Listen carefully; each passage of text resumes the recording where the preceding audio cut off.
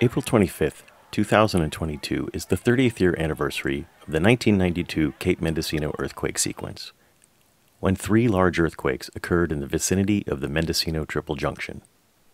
The 3 quakes produced over $60 million worth of damage to homes, businesses, roads, and bridges. Fires broke out in the towns of Scotia and Petrolia. Steep slopes failed in the forms of landslides and rockfalls. Liquefaction occurred along river margins, and the coastline near Petrolia was uplifted up to 4 feet in places, killing thousands of intertidal organisms like mussels and gooseneck barnacles.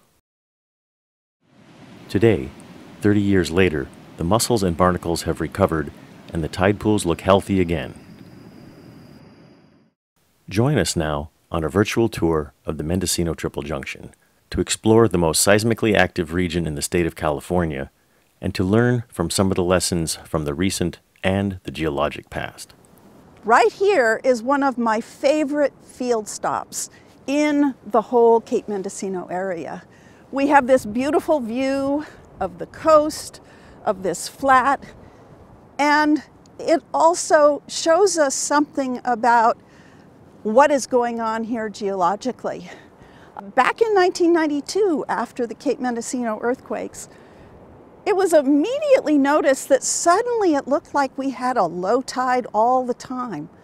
And if you look very carefully, you can actually see outlined in that flat the remains of prior coastlines.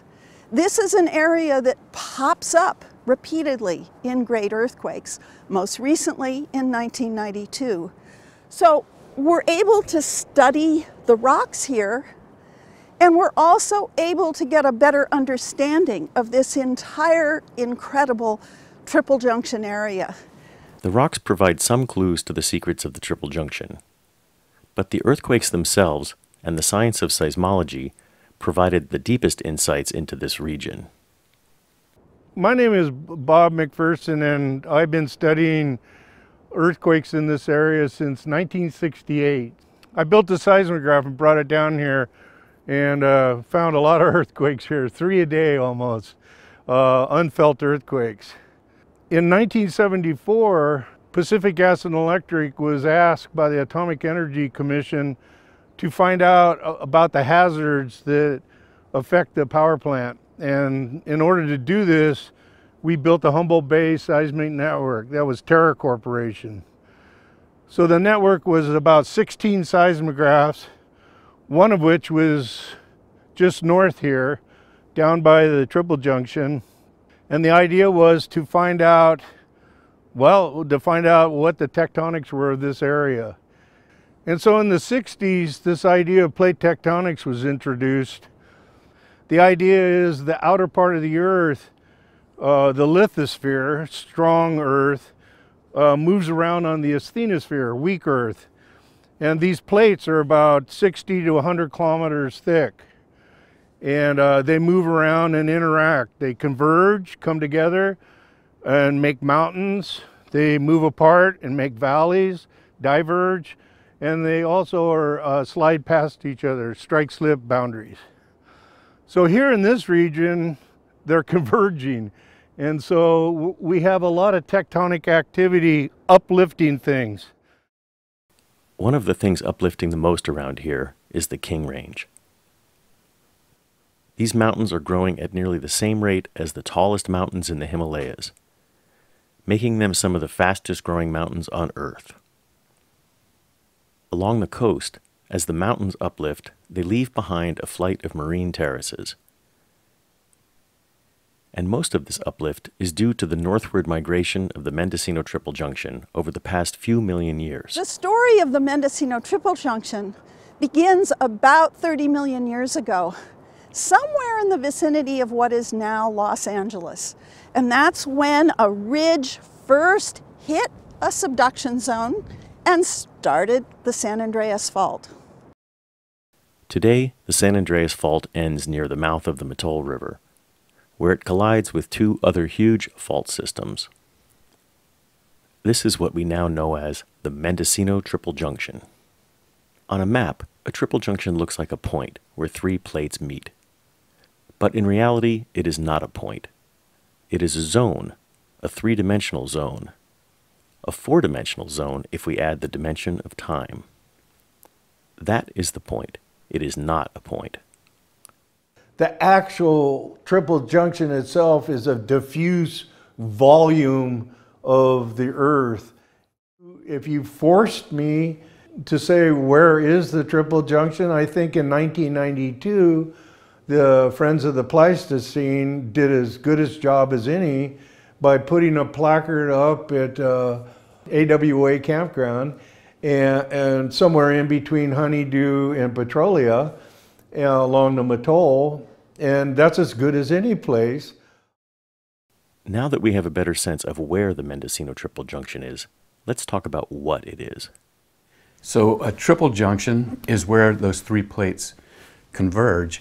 So the Mendocino Triple Junction is the junction between the Pacific Plate, which is to the southwest, the Gorda Plate to the north, and then the North American Plate, which is lying to the east. Earthquakes in the Pacific Rim tell us exactly where those plate boundaries are. And this animation of earthquakes shows the frequency of earthquakes throughout the entire Pacific Basin. More locally, it shows us the frequency of earthquakes on and around the Triple Junction. Globally, there are probably at least a dozen triple junctions. Ours is unique in that ours is sort of onshore, and that's pretty rare to have those onshore. Most of the triple junctions are oceanic triple junctions, and they occur out in the middle of the ocean. I sort of like to think of the Mendocino Triple Junction as sort of encompassing the area from at least Punta Gorda here up to Cape Mendocino here, and inboard at least to maybe Petrolia or Honeydew over here. So this whole area is what we would refer to as the Mendocino Triple Junction. The northward migration of the Mendocino Triple Junction has created some impressive landforms over the past few 100,000 years. What we see are things like marine terraces that have been uplifted periodically during these large earthquakes. And if you are down in Cape Mendocino, you'll notice that there are areas where there are these flat surfaces that may be on the order of a few meters to hundreds of meters wide.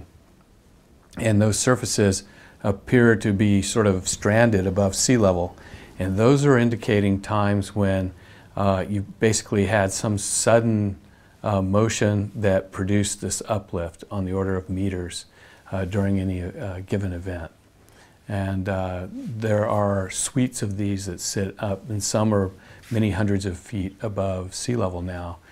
Think of the Mendocino Triple Junction as sort of a collision zone or a bumper that's in between all of these. And as you're bringing the Pacific Plate northward, it's colliding with the subduction zone and the Gorda Plate that's not getting out of the way fast enough up here. And so that's why we have such a high standing area in the King Range and such, is that essentially things are not able to move out of the way, so they're moving up. And so we have these really steep drainages, we have these really steep, high relief mountain ranges that are there, and that's all a manifestation of the San Andreas moving into sort of our area. Today, GPS stations can record plate motions in real time. Changes in direction and length of the arrows reflect the impacts and extent of plate interactions. Here's the strong influence of the Pacific Plate corner in a northwest direction headed toward the Aleutians, and you can see it diminishes as one goes to the east. These crustal deformations and uplift events all happen during large earthquakes. What do we know now about the sources of those earthquakes and their relative hazards? We have 5 hazards here on the North Coast that we need to be concerned about. And these were all written about in a paper Lori Dengler, Gary Carver, and I defined them. The 5 different sources of earthquake hazards are the San Andreas Fault, the Mendocino Fault, intraplate, within the plate, Gorda earthquakes, intraplate North American earthquakes, and then the gorilla in the room is the Cascadia subduction zone. With all of these different unique sources of earthquakes, it is not surprising that folks who live around the Triple Junction are well adapted to earthquakes. But what about the people who are new to the area? Families who've lived here for generations understand the need to be self-reliant. Water stored, food stored, they've seen it before, they'll see it again. But over the past several years, we've seen an influx of newer people into this area, drawn by the beautiful setting. They haven't experienced earthquakes or even large floods. We often talk about isolated islands of humanity. These can happen in large winter storms when floodwaters remove bridges and landslides cut off roads, but it also happens in earthquakes. And so it becomes really important to reach this new generation and instill the resilience factor into their lives so that when the next earthquake comes, they and their families will be prepared. We need to understand that one earthquake might not be the whole story, that we have to psychologically be prepared that we could have a number of very strong earthquakes over a period of seconds, of minutes, of hours, or days. And having a better understanding psychologically and in terms of preparing your home and community really can make a difference. Preparing for earthquakes involves certain fundamentals no matter where you are.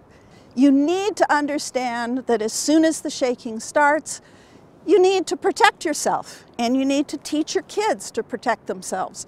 Drop, cover, and hold on so you're not hit by flying objects, and so you are able to fight that urge to run out the door, which is the most hazardous thing you can do while the ground is shaking. It has been 30 years since the Cape Mendocino earthquake sequence. We now understand that these quakes are responsible for the landscape as we know it, both for its rugged beauty and for its potential hazards. We've had many earthquakes since then, and we will have more, potentially even larger earthquakes in the future.